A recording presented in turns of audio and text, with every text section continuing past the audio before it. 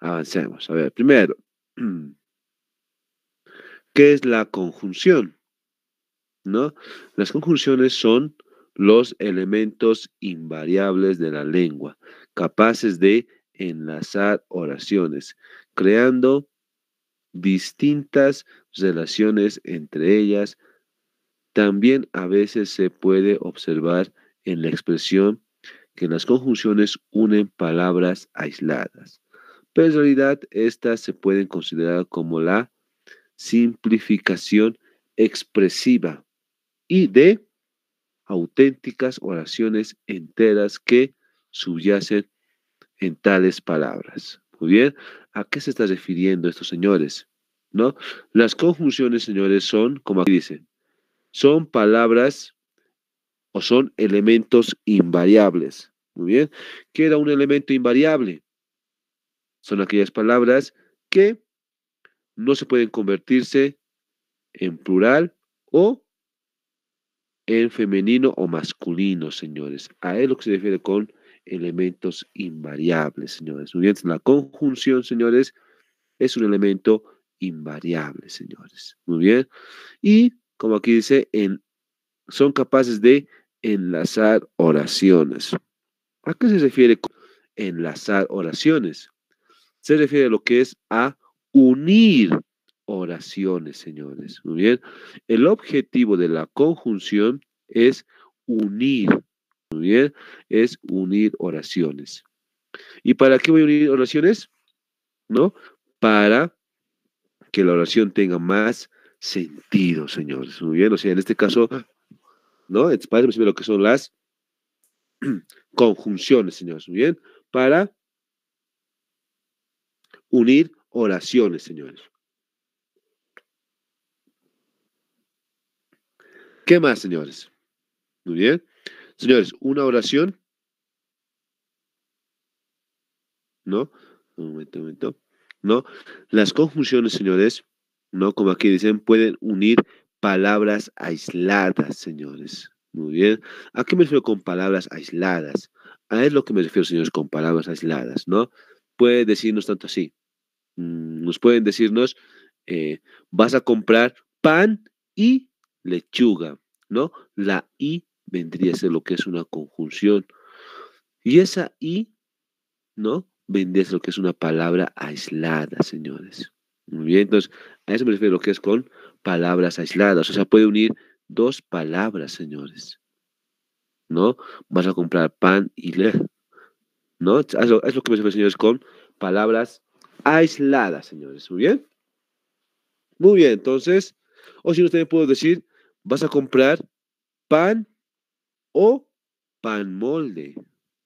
No, vean, vas a comprar pan o pan molde, ¿no? Si se dan cuenta, el o es una conjunción, porque está uniendo dos palabras aisladas, se está uniendo.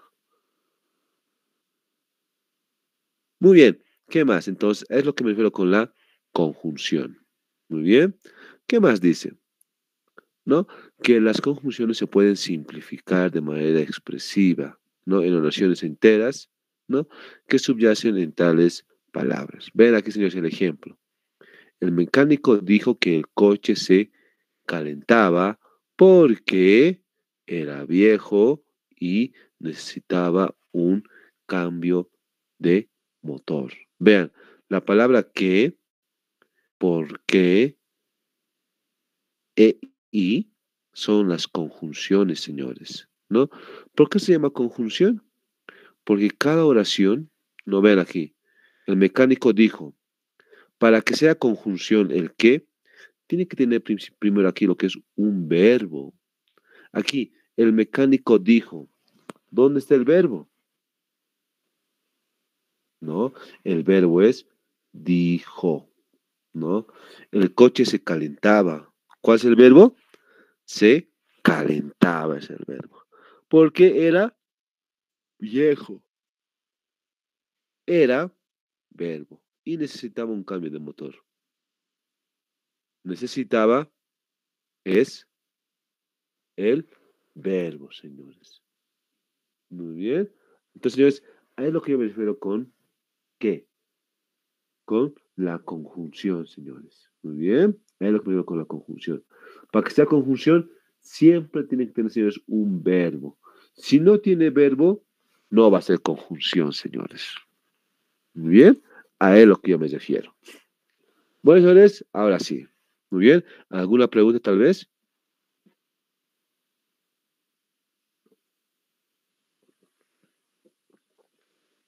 No, ninguna pregunta. Muy bien. Vamos con el siguiente.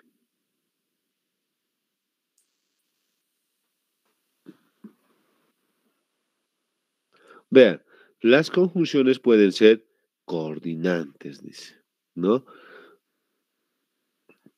¿Y cuáles son las coordinantes? Pueden ser la I, E, ni, ¿no? ¿Por qué se llama coordinantes? ¿No? Se llama coordinantes porque van a unir o adicionar una cosa más, ¿no? A eso que se llama lo que es coordinante. Vean, mi padre, vean, y mi madre, vean, ¿no? La I está adicionando, señores. Por eso se llama coordinantes, porque va a adicionar. ¿Y qué es adicionar? Aumentar, va a sumar, ¿verdad? Y vean, mi padre y mi madre, o sea, los dos. Estoy viendo aquí. Muy bien. Entonces, cuando digo coordinante, ¿no? Los dos, o sea, coordinante quiere decir que va a sumar, señores. Muy bien. Aquí vendría a ser así. Mi padre y mi madre se fueron a Nicaragua, o sea, los dos. Estoy adicionando. Muy bien. Quiero ir al parque mañana y pasado mañana también. ¿Ven, señores? Estoy adicionando. Quiero ir al parque mañana y pasado mañana. ¿Ven que estoy adicionando 2 días, mañana y pasado mañana? Los 2 días quiero ir al parque. Ah, es lo que se está refiriendo, ¿no? El siguiente, tenemos que organizarnos e insistir. Vean, tenemos que organizarnos y a la vez insistir. Muy bien, vean, estoy adicionando, ¿no? Aparte de organizarnos, tenemos que, ¿no? Tenemos que insistir. ¿Ven, señores? Estamos adicionando otro más. Muy bien. Padres e hijos deben tener una buena comunicación. ¿Qué significa esto? ¿No? O sea, vean, los dos, tanto padres e hijos, deben tener una buena comunicación. Muy bien, entonces, vean, señores, a lo que yo me refiero con adicional. Y por último, María y su hermano se quedaron despiertos e hicieron, estoy adicionando, y su hermano. Vean, 2 personas estoy adicionando. ¿No? Entonces, señores, a eso es lo que yo me refiero con los coordinantes, ¿no? Que voy a adicionar. Muy bien. Voy a estar adicionando todo el tiempo, ¿no? Y vean, señores, ¿cuáles son las conjunciones más comunes? Bueno, las coordinadas más comunes son la i, e, ni. Esas son las conjunciones más comunes, señores. Muy bien. Muy bien. El siguiente. Disyuntivas. Muy bien. ¿Por qué se llaman disyuntivas? Se llaman disyuntivas porque voy a dar lo que es una opción. Muy bien. Es lo que se refiere con disyuntivas. Voy a dar una opción. ¿No? Vean aquí. No sé si ordenar la lasaña o más bien el filete. Muy bien. ¿Ven a lo que me refiero? Voy a adicionar. ¿Y qué significa perdón, voy a opción, señores. Opción. ¿Y qué significa opción? Voy a elegir solamente uno. Solamente uno. No puedo elegir 2 o 3. Solamente voy a elegir lo que es uno, señores. No, es por eso que aquí dice, no, es por eso que en la primera oración dice, no sé si ordenar lasaña o filete. Muy bien. Solamente le va a dar a escoger uno nada más, señores. Muy bien. Y vean, señores, ¿cuáles son las disyuntivas? Las más comunes son la o, u, la ya y bien. Muy bien. La o y la u son las más comunes, señores. Son las que más se utiliza en el habla diario, señores. Muy bien. Entonces, es lo que significa, señores, lo que es las disyuntivas. Te voy a dar lo que es a elegir. O te comes la comida o no jugarás los videojuegos. ¿Ven, señores? Una, ¿qué? Opción, ¿no? A eso vendría a ser, señor. Opción. ¿Quieres ganar o quieres perder? Opción. Podemos acampar en este sitio o bien seguir hasta encontrar uno mejor, ¿no? Opción. Si soy más soberbio u orgulloso. ¿Quieres freír u hornear el pescado? ¿Ven, señores? Opción. Entonces, señores, a lo que me refiero con la conjunción. Bueno, en este caso con la conjunción disyuntiva. Muy bien. Recuerden, se llama disyuntiva, ¿por qué? Porque me da a elegir, a seleccionar uno. Solamente uno voy a seleccionar, señores. Muy bien. Es como, por ejemplo, cuando cuando alguien nos dice, ¿no? Anda a comprar pan o pan molde. Muy bien. ¿Eso qué quiere decir? Que no vas a comprar los dos. Solo te vas a comprar uno nada más, señores. Muy bien. Bueno, señores, entonces, eso es lo que significa las disyuntivas. Opción, señores. Muy bien. Vamos con el siguiente. Adversativas. Muy bien. ¿Cuáles son las adversativas? Son pero, si no, más. ¿Por qué se llama adversativa, señores? Adversativa, señores, significa que voy a negar la primera oración, señores. Voy a negarlo, ¿no? Y voy a dar otra respuesta, ¿no? Y señores, en las adversativas, el más común es el pero. El pero es el que más se utiliza. Luego viene el si no y más. Muy bien. Por ejemplo, miren aquí en este ejemplo. No iré en tren, sino en avión. Si se dan cuenta, señores, no iré en tren, ¿no? Estoy negando.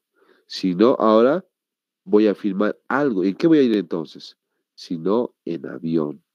¿No, señores? Entonces, a es lo que me refiero con adversativas.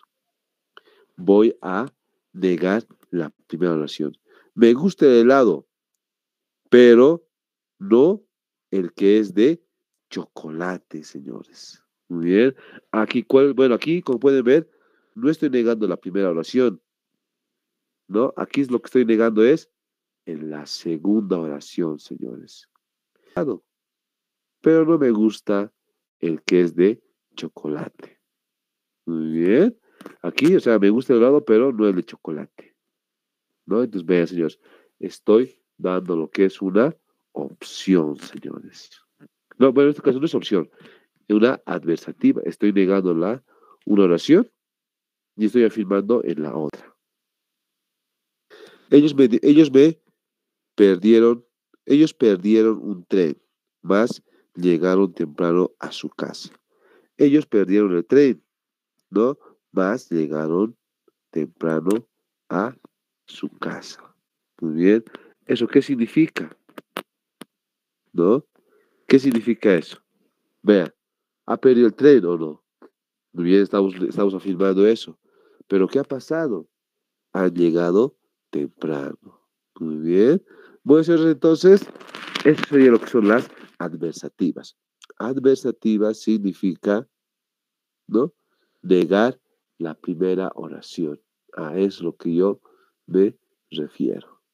Bueno, señores, Eso me dice que son las adversativas. Recuerden, los más comunes son pero, si no y más. El más usado es el pero, vendría a ser. ¿Alguna pregunta hasta aquí?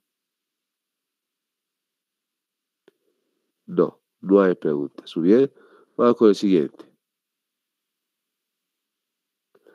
Explicativas.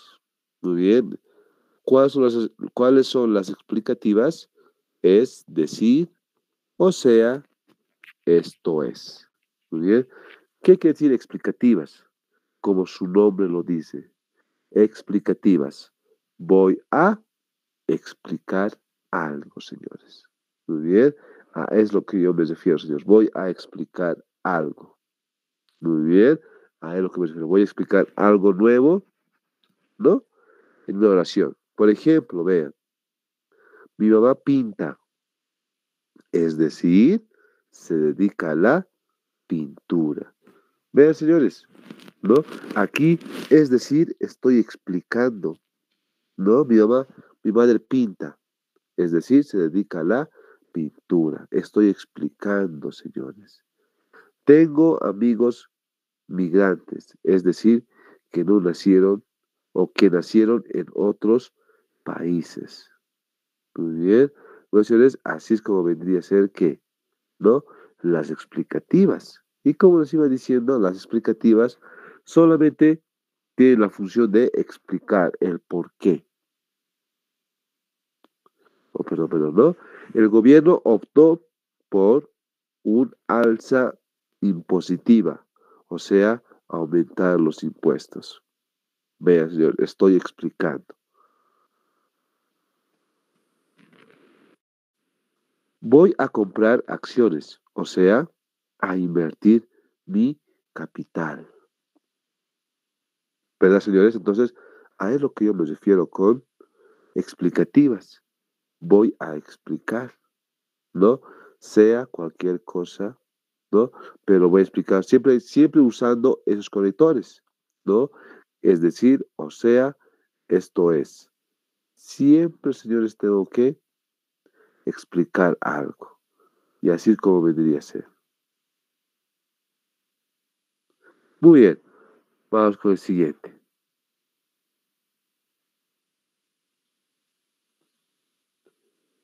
Voy a hacer hasta aquí. ¿Alguna pregunta o dudas aquí? ¿No?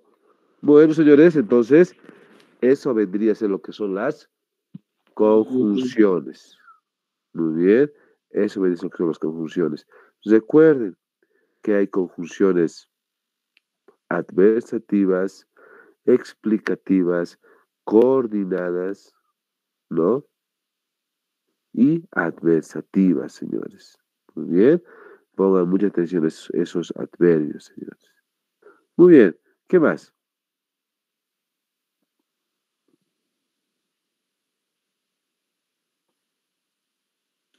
Señores, ahora sí, eso vendría a ser todo lo que es sobre la conjunción.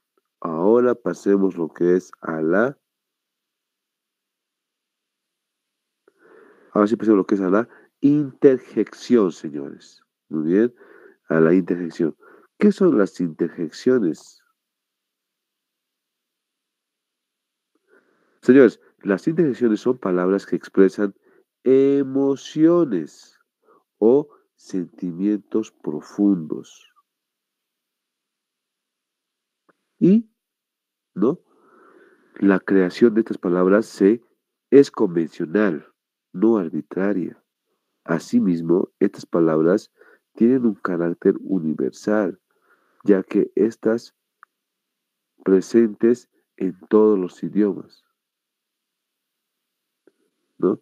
Sin embargo, ellos son específicas para cada uno, es decir, la que, ¿no? Las posiciones en español, las intersecciones utilizadas en el inglés no son las mismas que en español, poseen significados y expresiones distintas. Muy bien. Señores, como aquí dice, la interjección, ¿no? La interjección son ¿qué? ¿No? Son O sirven para expresar emociones, señores. Y cuando yo quiera expresar una emoción a alguien, esa expresión, señores, siempre va a estar ¿con qué? Con signos de admiración o signos exclamativos, señores. Muy bien. Así es como se van a, ¿no? Entonces, señores, es lo que me refiero con la interjección, señores. Muy bien. Tengan mucha atención. Las interjecciones expresan lo que es emoción, señores. Y siempre, siempre van a estar delante de una, ¿qué vendría a ser? Nunca van a estar, bueno, o siempre van a estar seguidas sobre un, una conjunción, señores. Muy bien. Siempre va a estar seguida sobre una conjunción. Bueno, señores, entonces, eso es lo que es una expresión, expresa de emociones. Y es lo que son las interjecciones, señores. Y señores, hay dos tipos de interjecciones.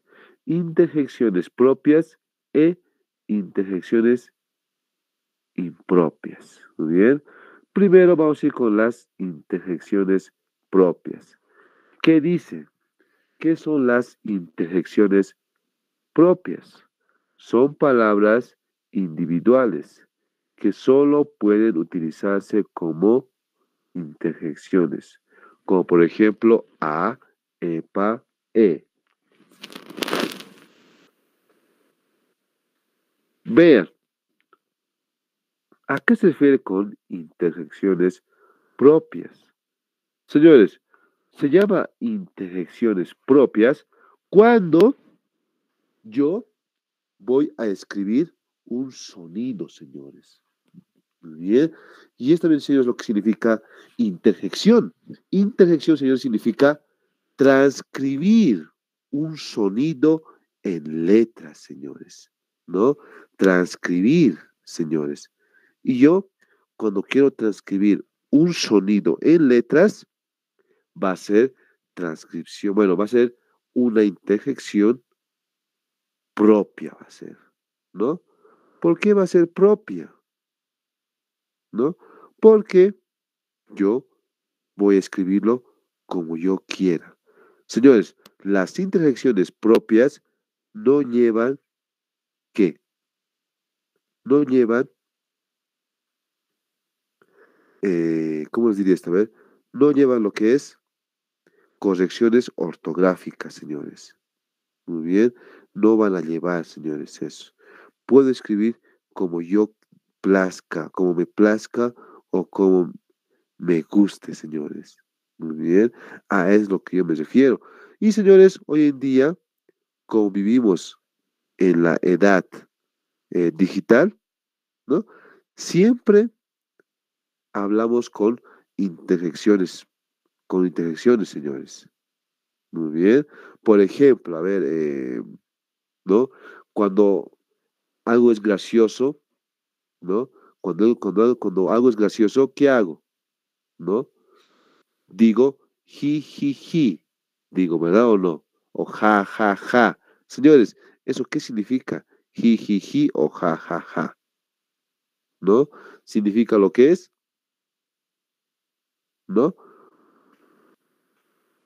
Eso es lo que significa, señores, lo que es un, una interjección, señores. Muy bien. Y señores, esa es una interjección propia, señores, porque yo lo escribo como yo deseo.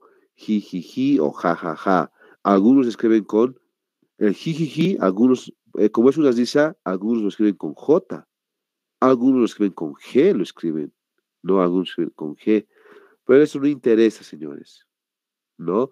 Pero aquí lo que interesa que esa expresión o esa transcripción de sonido es que, ¿no?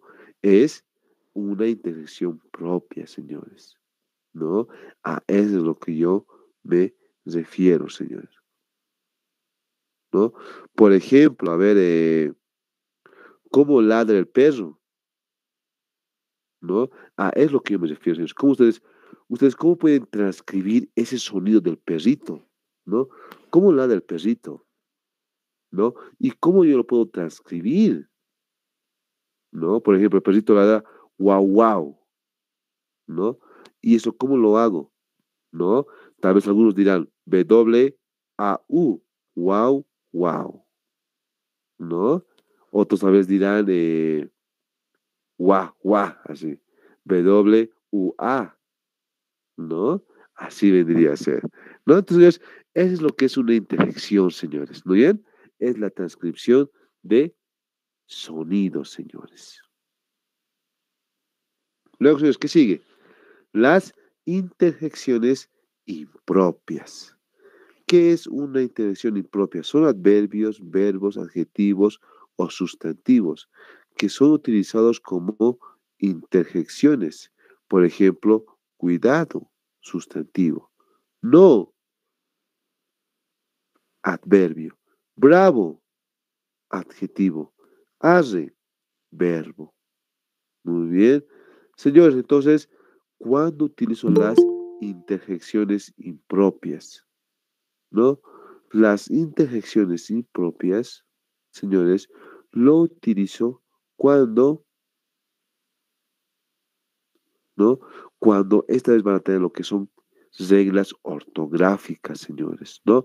Por ejemplo, señores, en las interjecciones propias no tenías reglas ortográficas, ¿no?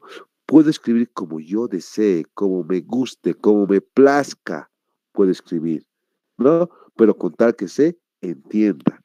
En las interjecciones propias, ¿no? Perdón, en las impropias es cuando voy a utilizar palabras, pero palabras ortográficas voy a utilizar. ¿Y qué significa una palabra ortográfica? Es cuando va a tener que, ¿no? Reglas ortográficas va a tener, señores. Muy bien. Es lo que va a hacer, señores, lo que es con las reglas ortográficas, señores. Muy bien. Siempre, siempre, siempre, siempre, ¿no? Entonces, hay lo que me refiero, señores, con las interjecciones impropias en este caso. Muy bien, voy a escribir como yo desee, ¿no? A lo que me refiero. Y señores, hay varios de estos, señores, ¿no? Por ejemplo, cuando ustedes van al estadio para apoyar a su equipo, cuando su equipo mete gol, ¿qué decimos? Gol, decimos. Señores, eso vendría a ser lo que es una interjección. Muy bien.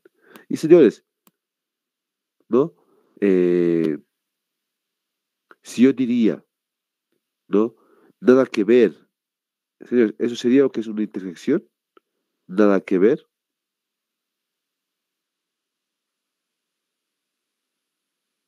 Ya, muy bien. Entonces, señores, a lo que me refiero con interjecciones impropias, señores. Muy bien.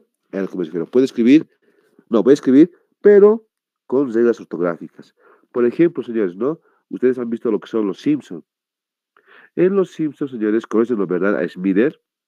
No, no es Smither. Al señor Burns, perdón. Al señor Burns, ¿no? Y señores, el señor Burns tiene lo que es una interjección impropia, ¿no?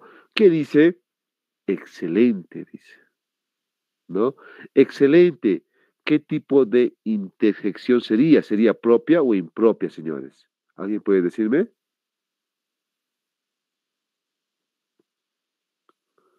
Hola, hola, ¿nadie?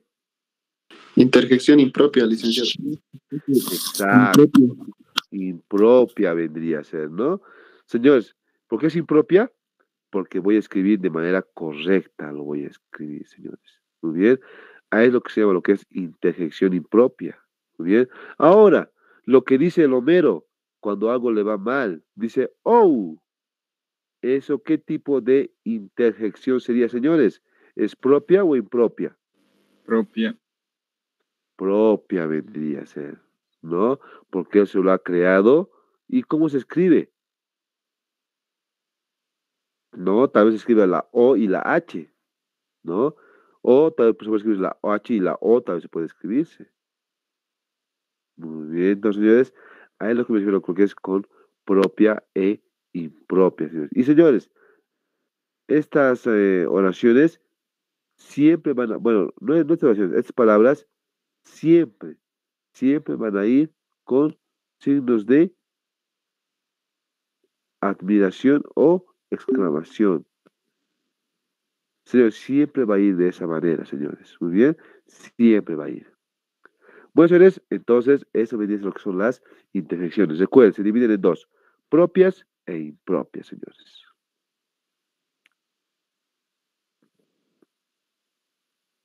Vamos, señores, muy bien, vamos con la siguiente, que dice la preposición, señores. Muy bien. ¿Qué es la preposición? ¿No? ¿Cuándo se usan y cuáles son? Es lo que vamos a aprender. ¿Y para qué sirven?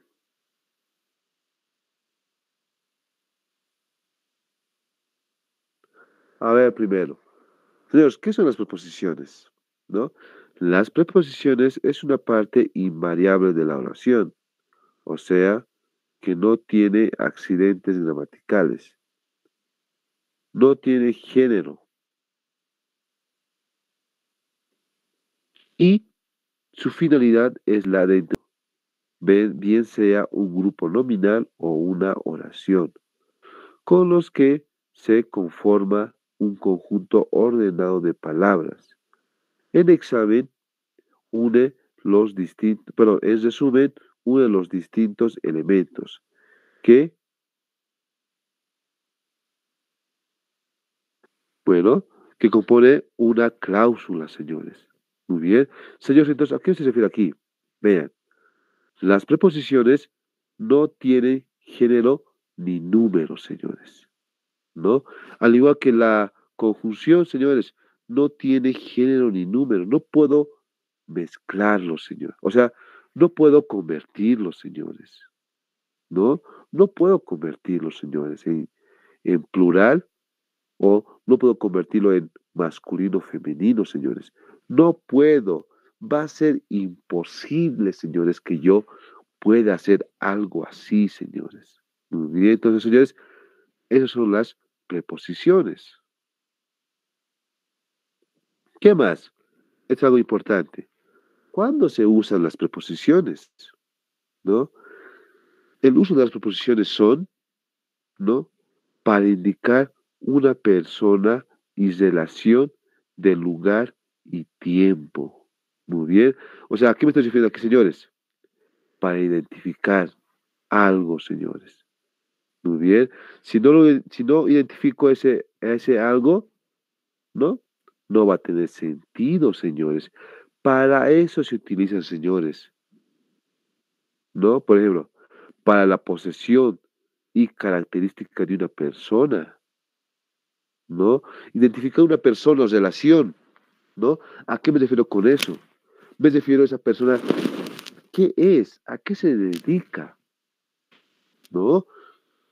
Como también dice aquí, para la posesión y características de una persona, para indicar tiempo y modo, manera, para determinar daño o provecho. Muy bien. Entonces, para eso, señores, utilizo, o exacto, para eso utilizo lo que son las preposiciones, señores. No, por ejemplo, un ejemplo, vean, para identificar una persona. Cuando yo digo así, señores, cuando digo así, Juan es de La Paz. Señores, el de es una preposición, señores. ¿No? ¿Y qué está indicando aquí? Juan es de La Paz. Indica, ¿no? Una característica de una persona, señores, ¿no? La característica. ¿Y a qué me refiero con característica? Me refiero a lo que es a la procedencia, señores, ¿no? Y vean, señores, la palabra de, ¿qué vendría a ser? Es una preposición. ¿Y cómo me doy cuenta de que es una preposición? Me doy cuenta cuando va a tener sentido la oración.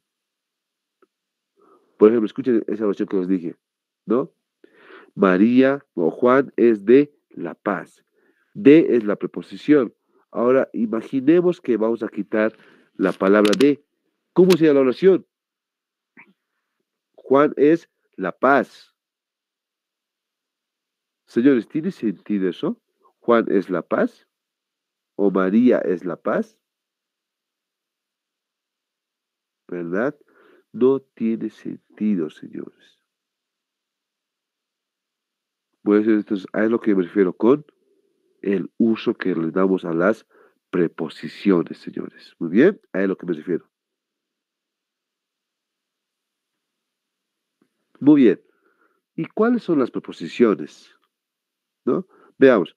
Las preposiciones más usadas son a, ante, bajo, cabe, con, contra, de, desde, durante, en, entre, hacia, hasta, mediante, para, por, según, sin, sobre, tras, versus y vía, ¿no? Señores, entonces, ¿para cuándo? ¿Cuáles son las preposiciones? Ahí está, señores. Esas son las preposiciones más comunes, señores, ¿no? El a, con y por, señores. Son las preposiciones más comunes, señores. ¿No? Por ejemplo, vean aquí esa oración. Cuando digo así, salí al parque con Julia.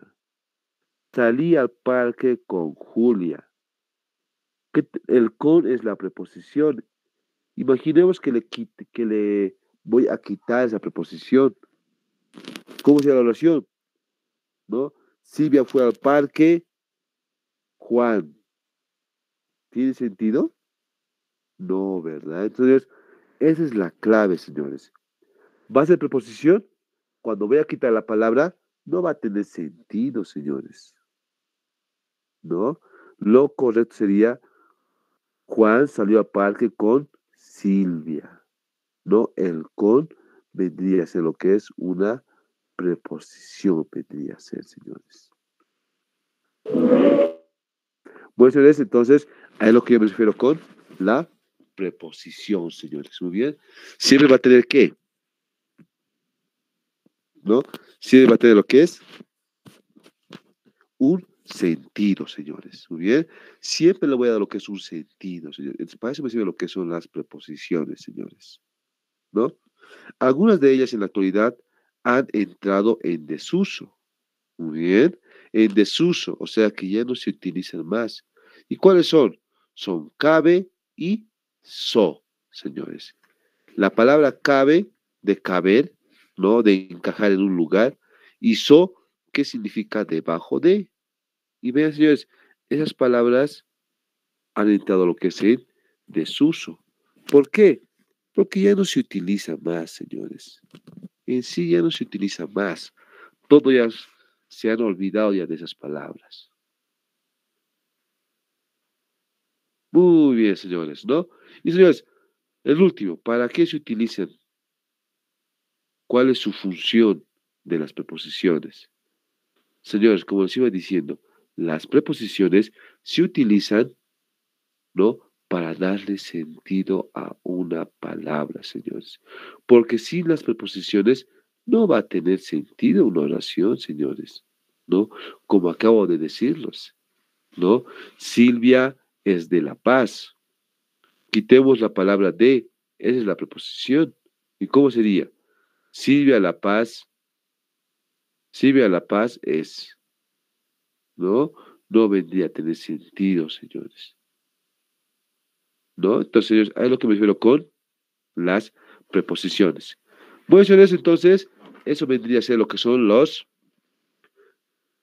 la conjunción, la preposición y por último la interjección. Muy bien. Bueno, señores, ¿alguna pregunta o dudas aquí? ¿Alguien tiene una pregunta o duda?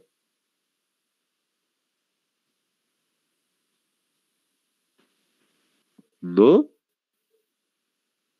Bueno, señores, entonces, como no hay preguntas, entonces vamos a resolver un pequeño ejercicio, señores. Muy bien, a ver, déjenme presentar un momento.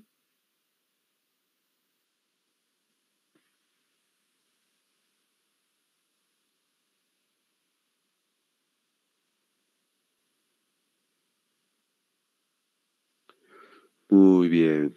A ver, un pequeño repaso.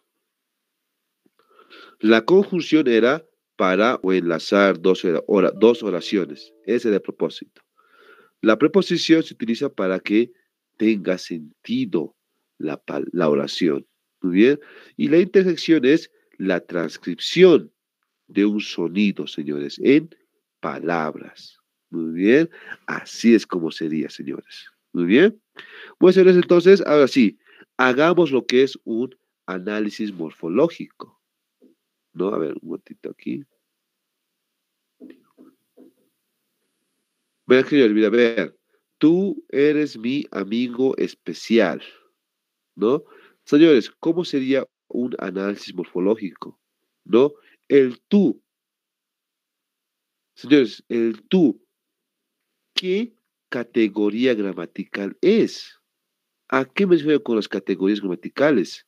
¿No? Señores, ¿se acuerdan que hemos avanzado?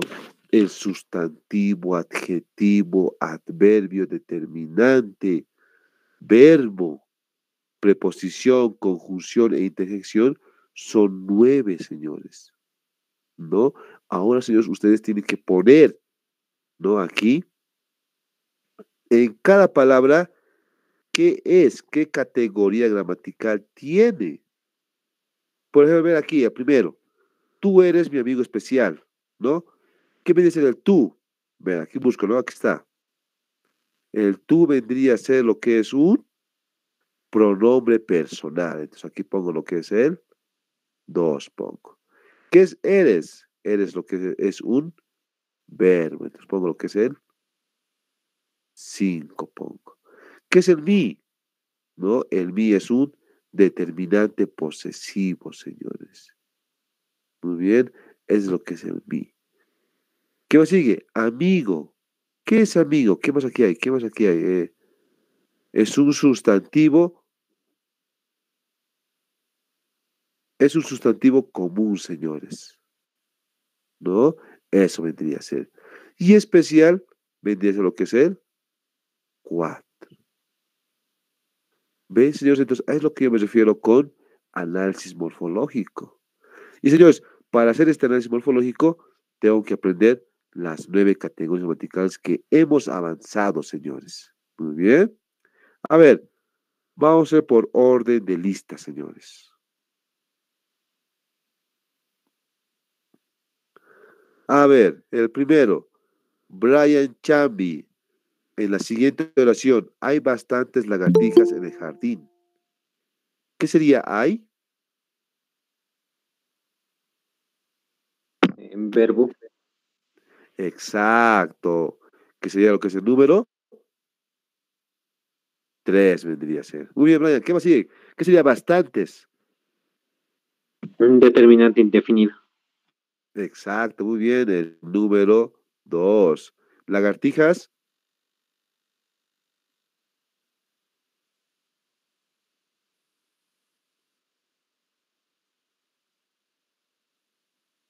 Brian, lagartijas, ¿qué vendría a ser?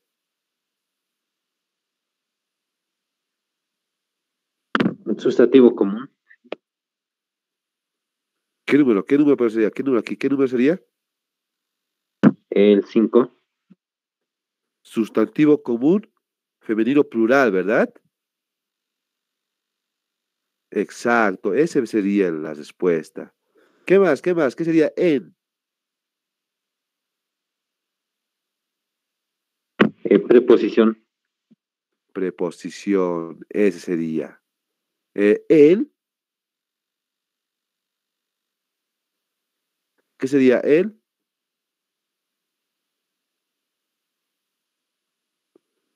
Brian, ¿qué sería el? Un verbo. No, no, no. Verbo ya hemos tomado, ¿no? Mira, el 3, el 2, el 5 y el 1. Lo que nos falta es el 4 y el 6. ¿Qué sería el?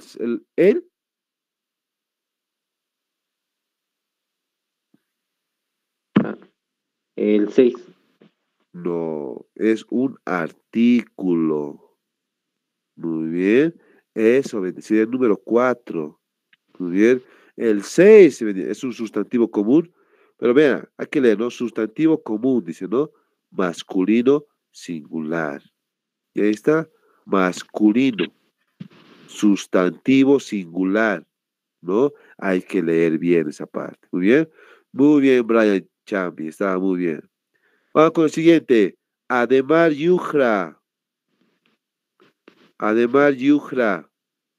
¿Puedes Sí, escucharme? sí lo escucho. Bien, Ademar.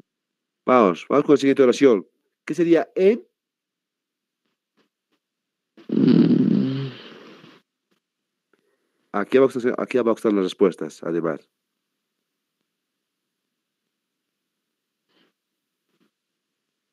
¿Es una preposición? Perdón. Um, Tú solo dictame el número, Ademar. eh, ¿Una preposición? Preposición. ¿Pero qué número sería? Ah, el número 6. Según yo, sí. Exacto. Eso es lo que es, está bien. Es una preposición. Muy bien. ¿Qué sería mi?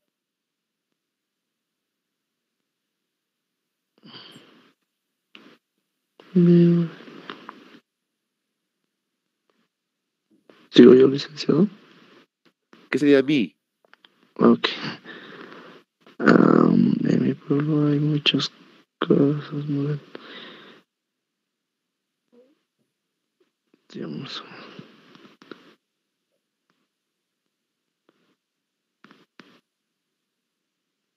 eh, adje- determinante posesivo.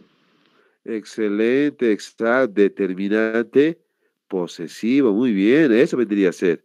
¿Y qué sería pueblo? Ademar. Podría ser. En mi pueblo hay muchas cosas modernas. Podría ser. ¿Cómo veo?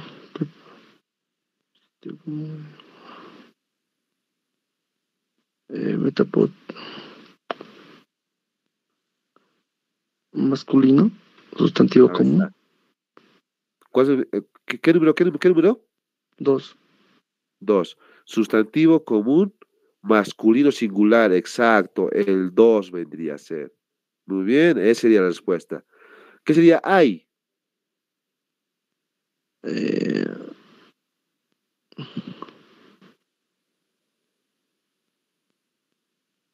Hay muchos. Verbo, casas. Verbo. Exacto. El verbo vendría a ser. Muy bien. El 4. ¿Qué sería muchas? Determinante indefinido. Determinante indefinido. Muy bien. El 4 vendría a ser. Muy bien. ¿Qué sería casas? Eh, sus- Sustantivo femenino plural. Exacto. Ese sería lo que es el 5. Muy bien. Y por último, Adjetivo. modernas, un Eh, adjetivo. Muy bien. Menciones es lo que se llama lo que es análisis morfológico. Muy bien. Vamos con el siguiente. Muy bien, Ademar. Muy bien, muy bien. Vamos con el siguiente. A ver, Danner Guayguasi. En la siguiente oración, ¿qué sería? ¿Llegamos? Danner.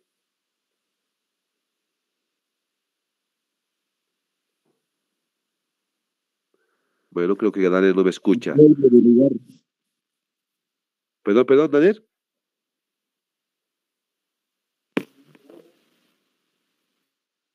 Un poco más fuerte, Danner. A ver, no te escucho muy bien.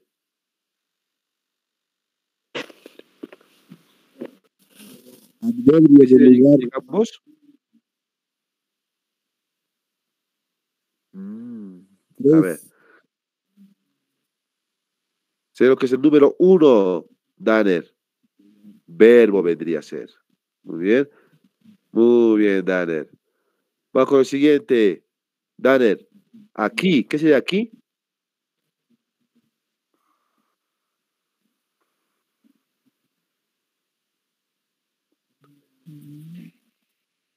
Danner.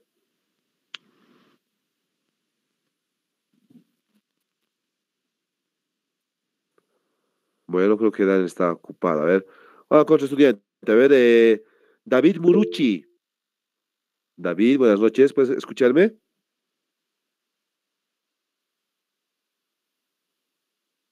David, no me escucha. Diego Masai. Diego Masai, buenas noches.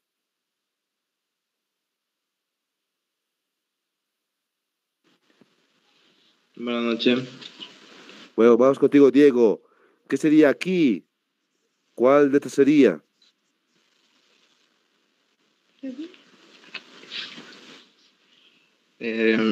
Número 6. No, no vendría el artículo. Los artículos son el, la, los, las. Entonces, ¿cuál sería aquí? ¿Qué sería aquí, Diego?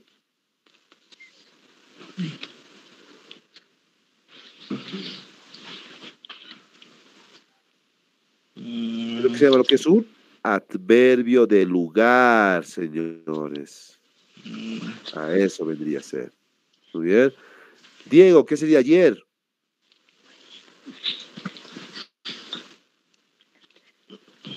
El número 3. Adverbio de tiempo, exacto, muy bien. Así vendría a ser. ¿Qué sería por?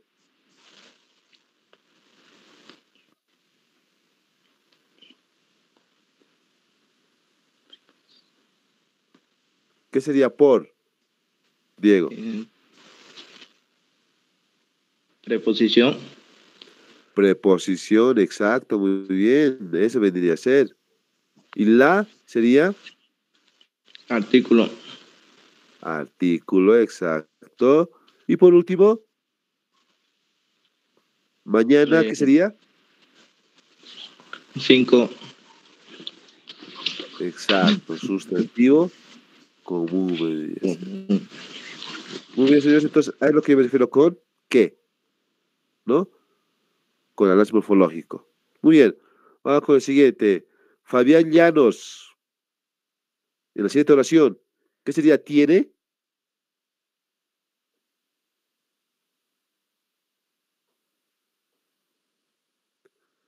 Fabián. Hola, hola, Fabián. Verbo. Exacto, vendría el número 3, ¿verdad? Sí, sí, profe. Muy bien, el siguiente.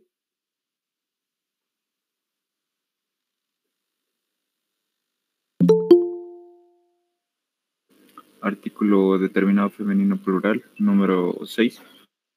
Exacto, artículo determinado femenino plural, exacto, muy bien. El siguiente, orejas.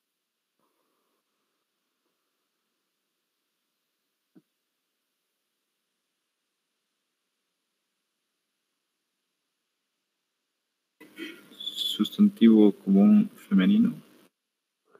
Sustantivo común, femenino plural, el número 8. Creo que sí, profe. Eso es lo que es, ¿no? Eso es lo que es, porque vean, orejas es obviamente plural. Orejas es femenino, señores. Muy bien, a eso vendría a ser. Muy bien, ¿qué más sigue, Fabián? Largas, ¿qué vendría a ser largas?